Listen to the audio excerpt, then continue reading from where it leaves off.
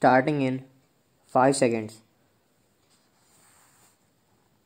Sir, I beg to move that the bill to provide for the payment of equal remuneration to men and women workers and for the prevention of discrimination on the ground of sex against women in the matter of employment and for matters connected therewith or incidental thereto be taken into consideration. A significant measure taken by government in recent months has been the promulgation of the Equal Remuneration Ordinance providing for the payment of equal remuneration to men and women workers and for the prevention of discrimination against women on the ground of sex in the matter of employment and for the other connected matters. This measure is significant not only because it coincides with the International Women's Year and brings us fully in line with accepted international standards, but also because it brings immediate relief to millions of our women fully employed or seeking employment.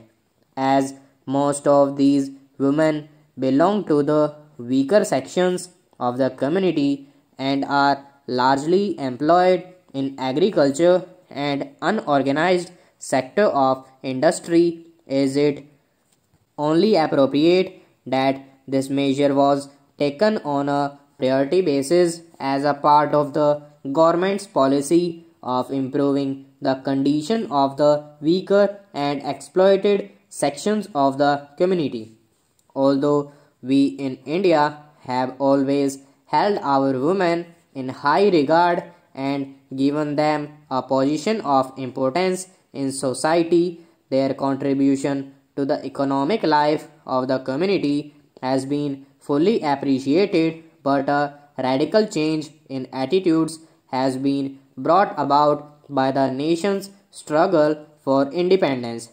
India women, by their active participation in the country's struggle for independence, have earned their rightful place in the community and won their legal rights without the need for any aggressive movement.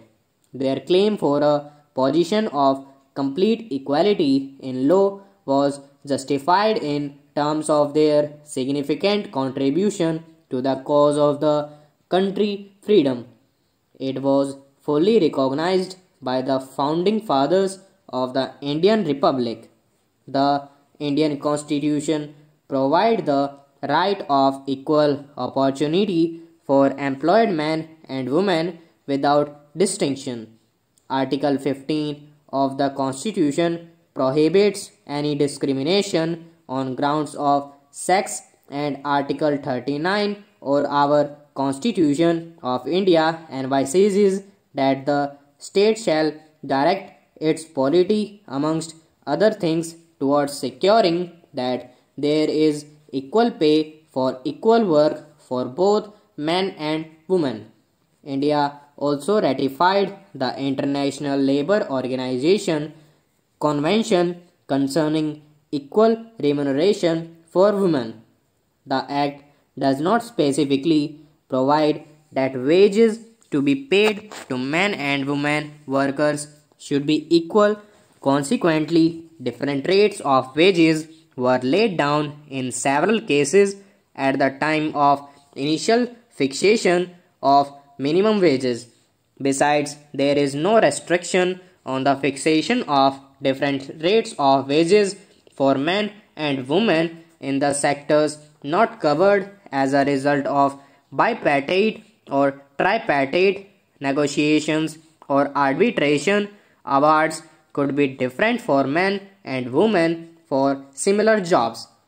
While over the years there has been some narrowing down of the difference in wages of men and women workers, wages disparities on grounds of sex still exist in the country even after years of the ratification of the International Labour Organization Convention. The National Commission on Labour, while noting that the fixation of statutory minimum wages has tended to narrow the gap between men and women, observed that wages discrimination between men and women still prevails in certain sectors like agriculture and unorganized industry. The Committee on Status of Women in India also strongly recommended legislative action in this regard to provide for equal pay for equal work. Honorable members of this august House have on several occasions expressed their feelings on this matter and have urged immediate and effective remedial action. The matter was discussed at the 25th session of the Labour Ministers' Conference held in September last year. It was unanimously agreed that the states which had not so far implemented fully the International Labour Organization Convention, both in letter and spirit, should do so by taking appropriate measure to fix wages accordingly to occupations within a period of 3 months by not later than 6 months. It was also suggested that statutory provision be made to prevent bipartite agreements fixing different wages rates for men and women workers, to give effect to the constitutional provision as well as ensure stricter conformity to the International Labour Organization Convention. The Equal Remuneration Ordinance was promulgated by the President.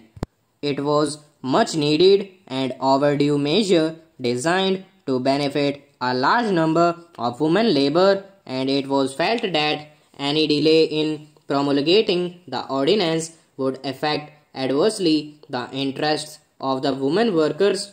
It was also felt that it will be in the fitness of things to bring forward this measure to implement the provision of the Constitution in the year 2012, which was being celebrated as the International Labour Year. It is proposed to replace the ordinance by an act of parliament. So the bill was introduced in the Rajya Sabha. Stop.